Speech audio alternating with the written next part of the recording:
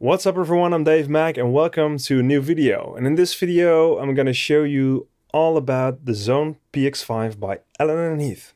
This is one of those mixers that is not very well known, but has been around for some time. It has been released around 2016 and yeah, it's one of those perfect marriages where an analog mixer is combined with a digital effects section. So on paper it's quite an interesting mixer because you get that analog sound plus a digital effects section. Not only that, you get a send return, a master insert and a flexible routing system, which I'll go over of course. Additionally, you get this very nice Xone filter, of course, an extra channel, a fifth channel, which doesn't have a fader, but you can use it, well, for a mic if you do like to MC. Trust me, people don't want to hear an MC, but hey, that's just my opinion. But you can also use it for a line and as an USB input. So, of course, this also has a sound card, so that's very nice. You can actually use it in combination with things like Tractor. Of course, we have a headphone cue, crossfader, which is pretty nice, and in the manual it's explained how you can replace it for an innovator in technical detail. So if you want to open it up and get this fader out and replace it, well, there's actually instructions for that in the manual, which is pretty nifty. I don't think there's any other company that provides a way, an instruction on how to open up their gear. But so that's pretty cool. The build quality of this mixer is exemplary.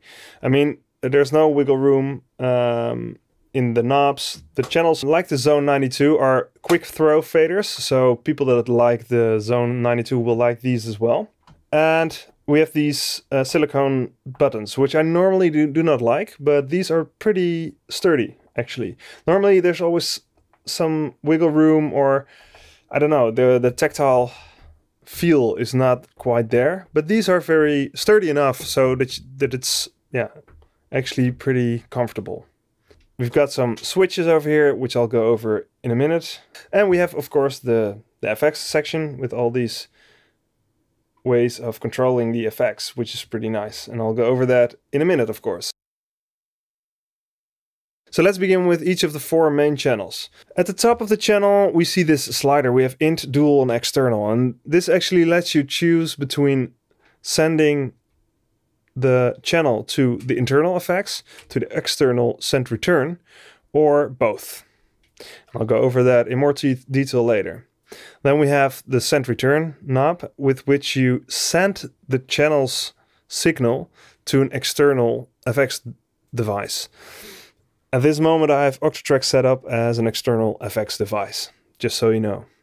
Next up we have a switch to switch between phono, USB and line. You can use the USB input or the line input, or if you have turntables you can use the phono input, of course.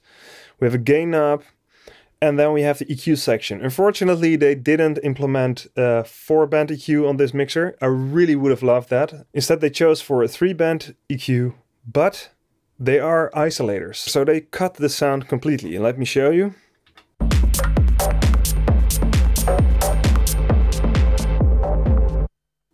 And it's completely gone. So that's very, very nice.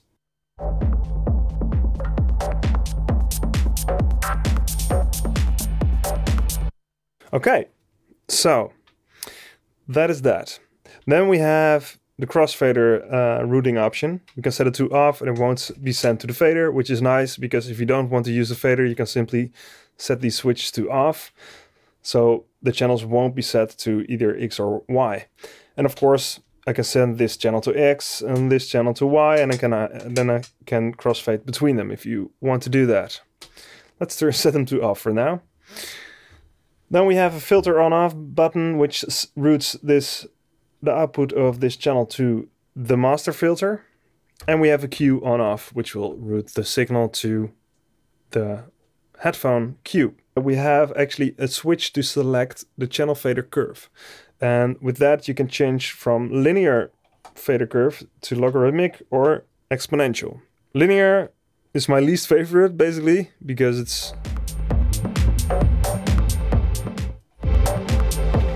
really slightly higher the volume of the channel.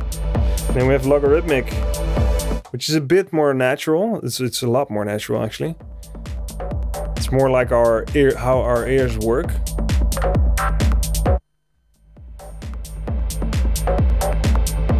Then we have exponential, which does almost nothing for the entire range, but then at the end quickly dips. The cool thing for that is that you can actually do this quick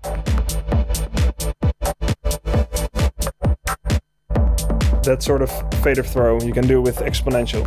So that was just one thing that I really wanted to touch upon, because some mixers don't have this option, and I think it's really nice because you can actually adjust it within your set. If you're like, I want to do some normal fading, I set it to logarithmic, but then I want to do some fader throws, I quickly set it to exponential, and I can do some fader throws and set it back to logarithmic afterwards.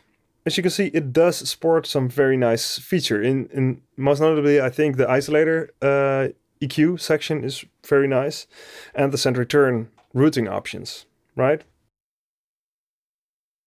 So let's move over to the master and the master fader. Of course, we have a master output with which you control the volume with this knob. Then we have a booth output, which I'm currently using. Then we have an external return volume knob. You could see this as an extra return channel without a fader. So this determines how loud the return signal from your effects unit comes back into the mix.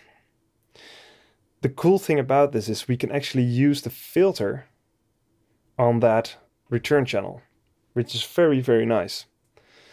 Then we have the master filter, and this is where Allen&Heath Xone is well known for. This analog filter just sounds amazing.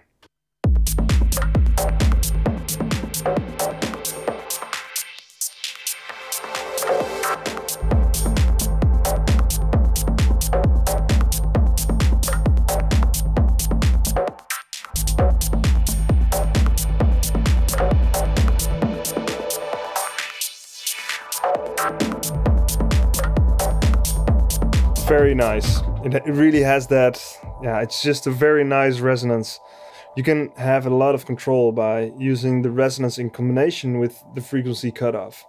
So the cool thing about that is that, of course, when I set it to wild in lower frequencies, you will get these immense spikes and will blow speakers up, basically. So you really need to control both when you're using them, and then you get the most out of it. First turn it on. And you can actually use it on wild setting at higher frequencies because you get this very nice. And when you get to the lower frequencies, just turn it down a little bit. There we go. Of course, we have a low pass filter.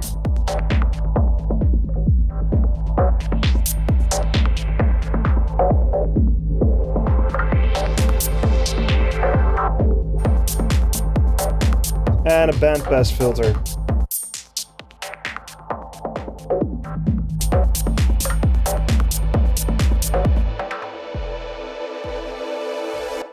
Another cool trick is that you can push both buttons to combine these filter circuits, even selecting them all.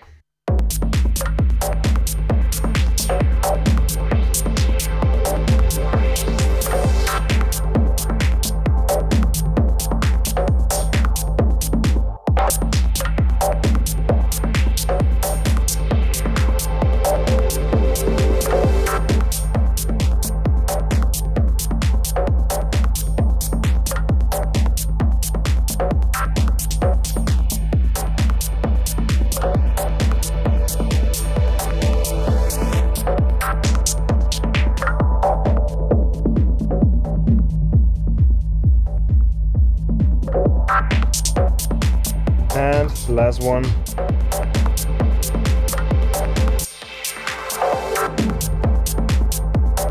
Cool. As you can hear, it sounds really, really good. I really like this filter, and I personally used the Xone DB4 a lot, and they modeled the digital version of this filter quite well. But the analog version still is a lot better. It's just very, very, very nice. I love it.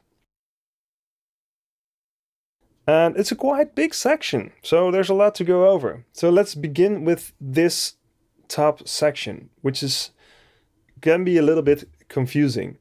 Let's say you walk up for the first time to this mixer. Would you know what this does? I think maybe not, because it's not very clear which function controls what part of the effects or send return. It could have been labeled a little bit better to make this mixer even more accessible. But once you know, you will never forget, because it's really not that hard. So we have a couple of options. First, let's begin with this knob.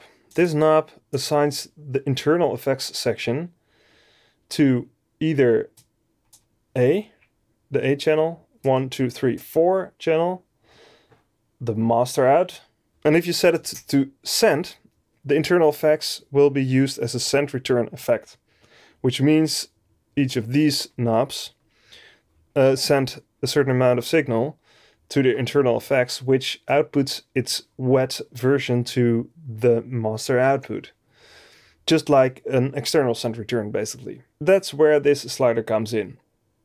When I set this to pre-fader, this sets if the send return should be pre-fader or post-fader, and this is used for both the internal effects when it's set to send, as well as the external send return.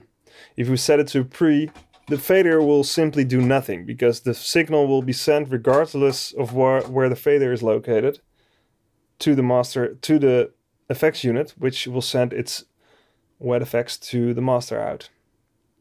If I set it to post fader, the fader will have influence on the send return effects. If I turn down the volume of the channel, there won't be any signal sent to the send return or the internal send return effects.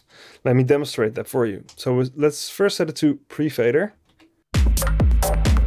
And now I'm gonna send this signal to the internal effect.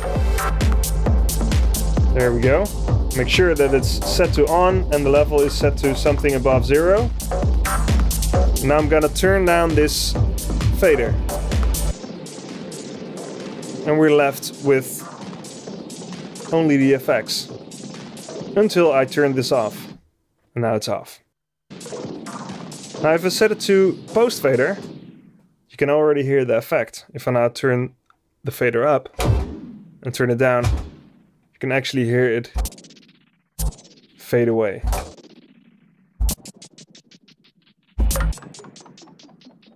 There we go. You can do some pretty nice tricks with that. Okay, so that's what pre and post means. And this, of course, only works when this is set to send, or it will only work on the external send return. Yeah? So if I set this to master, you can already hear that the effects will always be post fader, basically.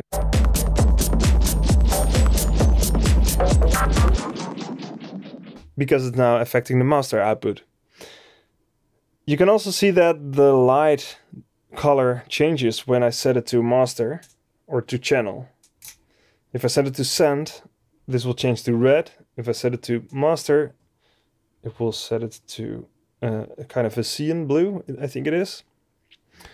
Just an indicator for you, an extra indicator for you that you know what the internal effects are doing. Here we have another slider, and this is a pretty cool thing. We can actually route the effects to either the X part of the crossfader or the Y part of the crossfader. So let's set it to Y, so that when I fade to Y, the effects is faded in, and on X the effects is off.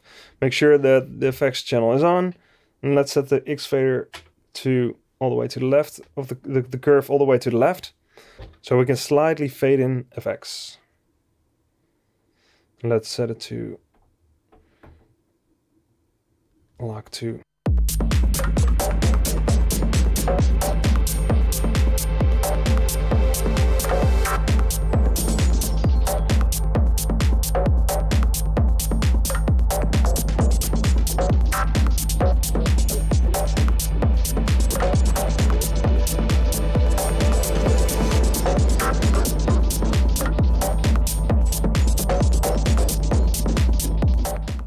So you can fade in the effects. You can also use it as a sort of an extra trick to rhythmically add some extra hi-hats or extra delay lines as a sort of a subtle creative effect to add some percussion into your overall mix, which is very nice. I used this on a DB4 as well.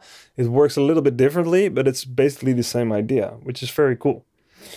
So this is only this section. You can see that you can already do a lot with that. And then we have the next section, which actually covers the whole FX section.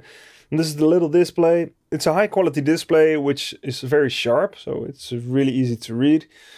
We have an FX select. Basically, this is an encoder that controls multiple things. If I push it, I can change the effects engine. And I have now on time warp, which is pretty cool effects.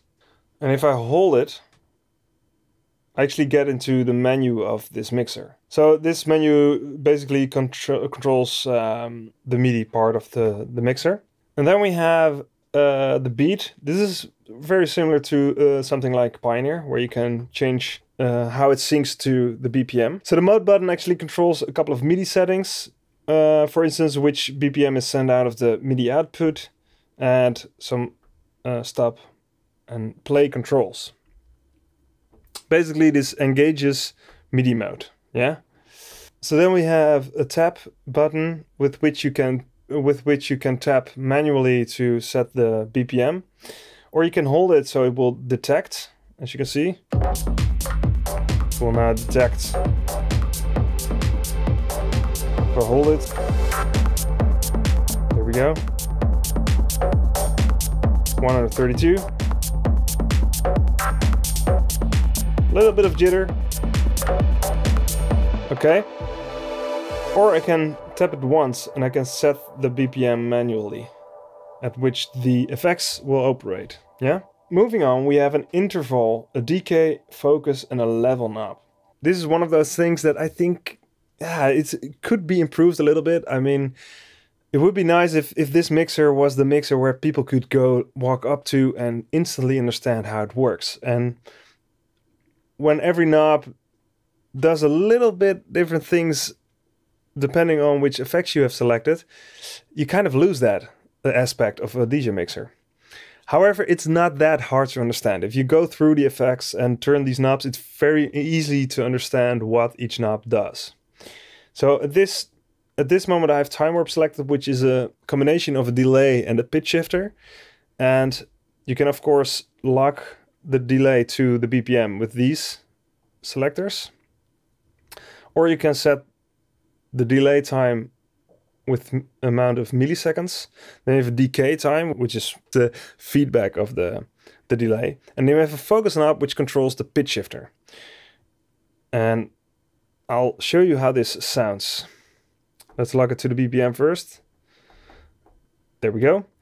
And now I set the send to pre-fader, and I'm gonna turn this fader down so we only hear the effects.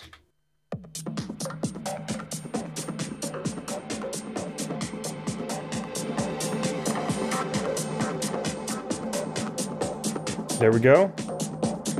So now if I turn this one,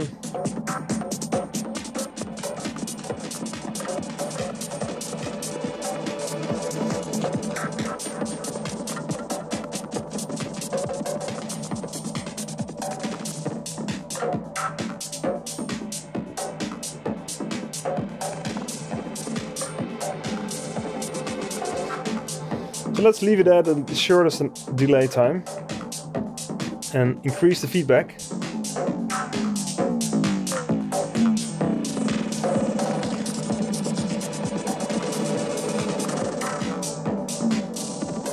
It's a pretty nice effects, right? Sounds really good. And then we have the focus mode, which shifts the pitch.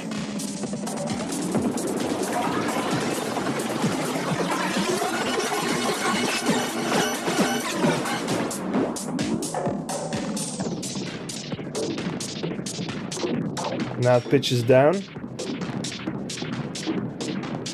And now it pitches up if I go to the right.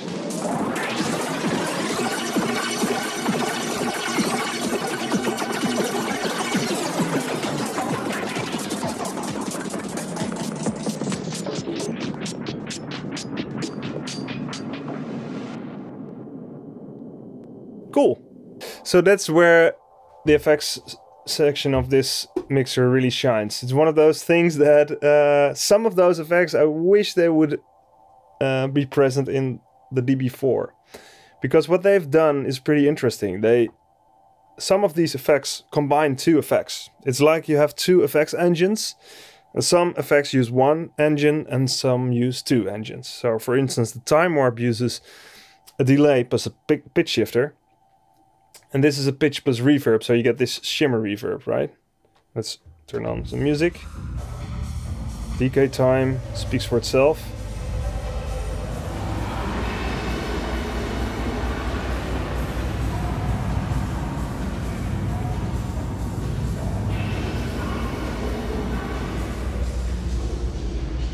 Pitch down, and in the middle it doesn't pitch, and to the right it pitches up. You get this shimmer-like shimmer reverb.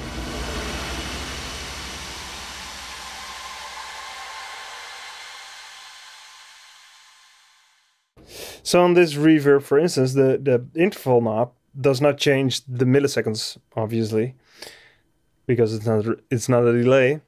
The decay time is the decay is the decay time of the reverb, so how long the tail of the reverb is, and the interval actually is a low pass filter. So as you can hear, lots of highs. Turn this down.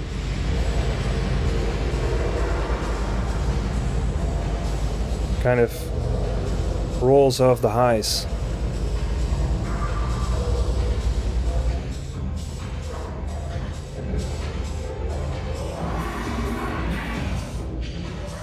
Pretty nice. So there's a whole range of effects. I mean, we have flangers, we have resonator plus a gate, we have a delay plus reverb, so you get control over a delay and a reverb. So with the delay plus reverb, which is a very interesting combination as well, of course, we have the interval that changes the delay time in milliseconds. We have a decay time, which does the same as the time warp. It's the feedback of the delay. And then we have a focus, which works as a low pass and high pass filter depending on which side you're turning it. So if you turn it to the right, it becomes a high pass filter. If you turn it to the left, it becomes a low pass filter for the reverb.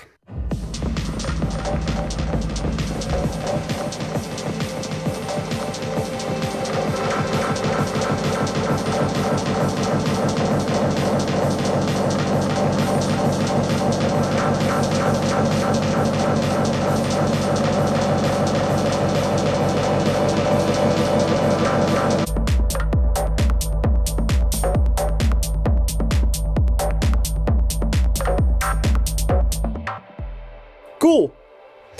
I think it's cool. All right. So we also have a filter plus delay. There's all kinds of. It's a pretty nice selection of effects. It's not a whole lot, but it does the job, and they're very well tuned. So they sound really good. They're easy to control. So yes, you have to know for each effects a little bit what each knob does, but of course the big upside is that you get a lot of control over your effects. I mean, you have 3 knobs that control some aspect of the effects you chose. Plus you can lock them to the BPM. You get a separate level knob plus an on-off switch. You can also cue your effects. So that's very nice as well. So you can actually listen to your effects before you are sending the channel signal to the effects unit. Very cool. So moving on, we also have a send return. So we can use an external effects and for which I've now chosen the octa track. So let's again use the same track. And by the way, this track is now finally released. I know some of you are watching this video and know that I've been using this track for pretty much all my Xone mixer reviews, and a lot of you have requested this for me to actually release this track, which now finally is. So if you want to buy it, head over to davemech.bandcamp.com and you will find it there. So let's move over to the external send return. The cool thing about a send return is that you can actually add your own effects units. And for this, I've chosen the octa track for now, which is now acting like an effects unit. So for this to work, I have to check a couple of things. First, of course, we set the slider to external or to dual, right? If we set it to dual, we use both the internal effects and the external effects, and I can send the signal of this channel to both at the same time. For now, let's set it to external, so this channel's output will be sent out of the mixer into the FX unit, and the FX unit's output will come back into the mixer and will be added to the master output. Then we have this little section, as I explained before. It's the external return volume. Yeah, if I set it to off, I can send this signal to an FX unit, but nothing will come back because the volume is set to 0. We can also route it to the filter, which is very nice. So let me demonstrate this. With this track again, I'm gonna send it to the FX unit. Let's turn up the volume a little bit. It's very subtle.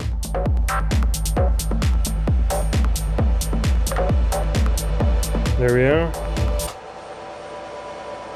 And this is the external effects.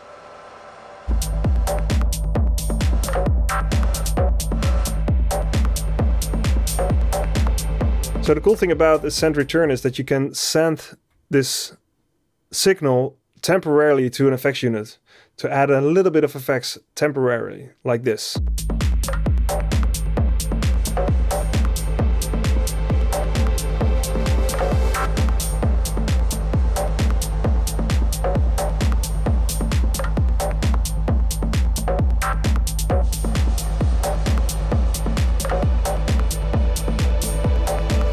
Let me turn off the reverb. There, that's the reverb. There's the delay. I'm just sending it temporarily to the effects unit by turning this and turning it down again. You get this nice funk, and it will fade away.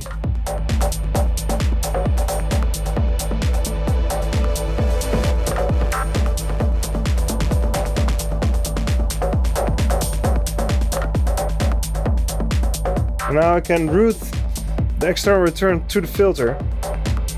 Turn on the filter right here. And let's turn it off on the channel, so we are left with the external return here.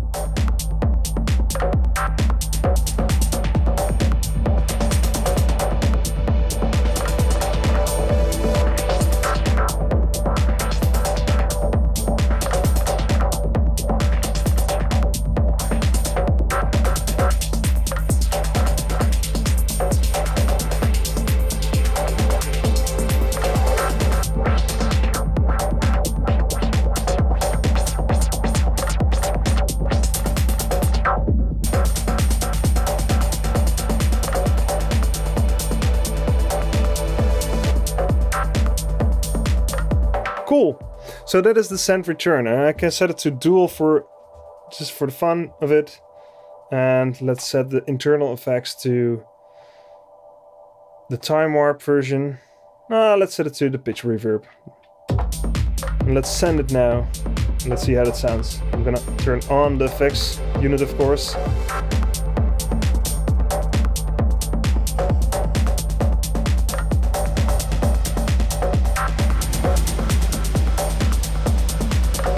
You can hear the combination of the delay from the octa track and the reverb of the internal effects unit.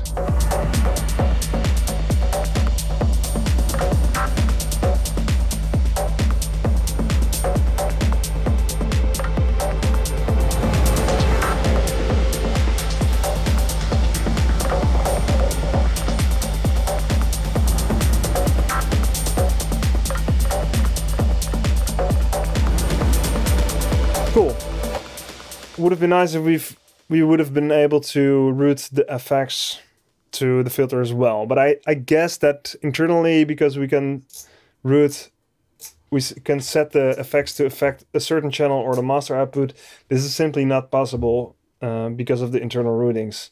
That's my guess. Of course, there are a couple of effects that actually have a filter built in, like the filter delay has a filter plus a delay. There's also a master insert, and for that I'm using the analog heat currently. An analog heat is a warming / distortion unit. You can also use the master insert for things like a compressor. So if you are playing a lot of old school vinyl, or you are a live act like I am, then having a warming unit or something to beef up your sound a little bit to compete with normal DJ levels is very needed, and that's where the master insert is very useful. So to use the master insert, you need a cable like this. I'm gonna just unplug it. Oh, there we go. The master insert has a left and a right out / input, and it uses. You need a Y cable for that, and a Y cable uses TRS jack, which is basically a stereo jack, to 2 monophonic jacks, right? So we have a left and a right master insert. And on this, I'm gonna plug this stereo part of the cable into the left master insert, right here. And then I have a left and a right mono jack. And the left mono jack is insert into the input of the FX unit. And the right jack is plugged into the output of the FX unit. So now what happens is it uses the tip of the insert, the stereo part of the cable, to send the signal out of the mixer into the input of this FX unit.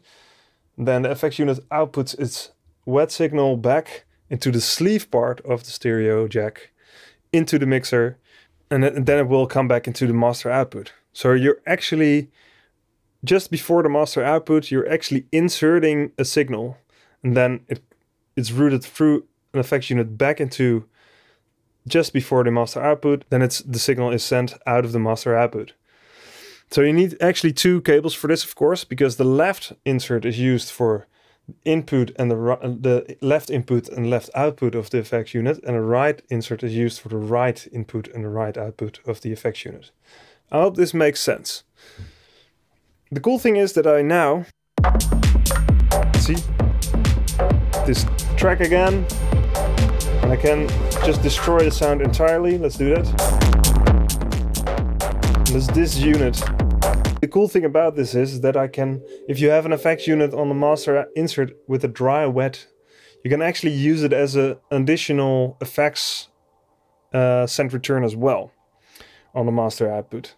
Because this way I can simply have the dry signal like this, and then blend in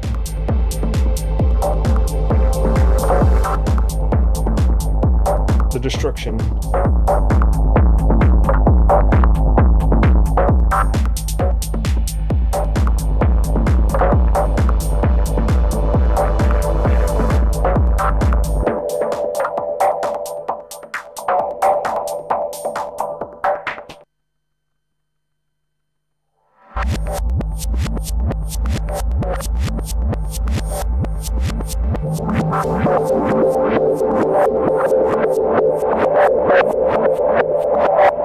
Okay, I hope that makes sense. So don't forget the master insert, because it's a very versatile thing. As long as your FX unit that you're using is versatile as well, you can use it as an extra send return or simply to compress your output signal. It speaks for itself. You have the volume, you have the mix between the cue and the mix, and you have a split function. But the cool thing about this is if you are a live act or you're a DJ and you're not using headphones, or not all the time, you can actually use it as an additional send return. You can use the output of this, route channels to it, send it to an FX unit, for instance, and then have it come back into the A channel as a return channel. Yeah, so you have a third send return option that way. Very cool. So that is, if you want to get the most out of this mixer, that's how I would do it. I would add all these external effects and use all these routing options to really get creative with sending signals to different effects units and blend them into each other. This is, of course, an analog mixer, and it really sounds really good. And the sound is really amazing, what you can expect from an analog mixer. As soon as we start to mix tracks together, it's where it really shines.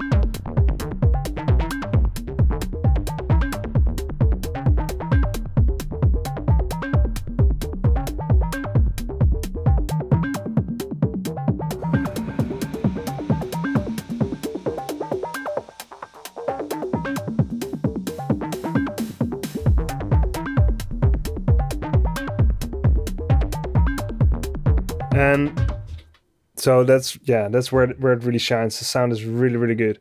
And another cool thing is that you can really push the levels because it's an analog mixer.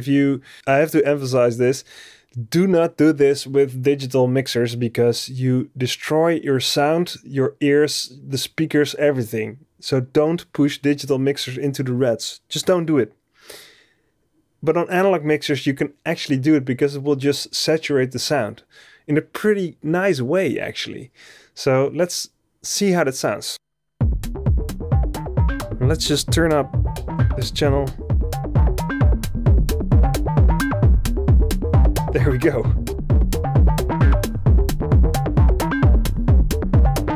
See, it distorts, but in a very subtle, no, not so subtle, but it distorts in a very nice way.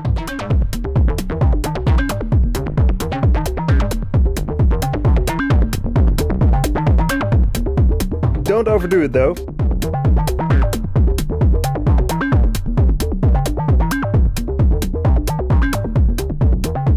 Okay. So that is the PX5. I'm very enthusiastic about this mixer. I actually might end up using this together with the DB4. You can actually see me use the PX5 in combination with the DB4 for a track I created on YouTube, which you can find right here. There. And I've shared the routing I use there in one of the comments. And the combination of those two mixers is pretty crazy. You can do some very cool stuff. In conclusion, the PX5 is an amazing mixer with a great sound. The combination of the analog side with the digital effects is really cool. It's very flexible in that you can use a send return. You can use this as a send return. You can have a fifth channel. You have a master insert for something like a distortion unit or otherwise. It has the analog filter. It has a great variety of FX. It's a pretty complete mixer and fairly easy to understand. It's one of the more, if we talk about pro gear, it's one of the most accessible pro mixers of Xone, I think. But it's not, if you let's say you've only played on Pioneer in your life and you walk up to the DJ booth and you see this mixer.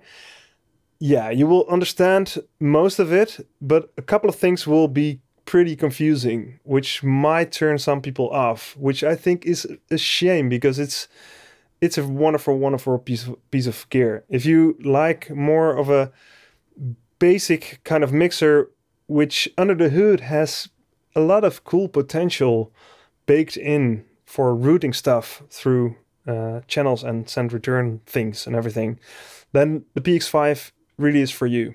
So I really hope you enjoyed this video. Don't forget to subscribe and hit the notification bell to get notified when I upload new videos. So subscribe to my channel and head over to davemech.live for some cool stuff. I'll see you soon. Cheers. Head over to davemech.live if you are interested in video courses, sample packs, or if you want me to teach you, or you want me to mix and master your track, you can contact me through my website. Over there, you can also subscribe to my mailing list so that you will be the first to know when I release new content. Cheers!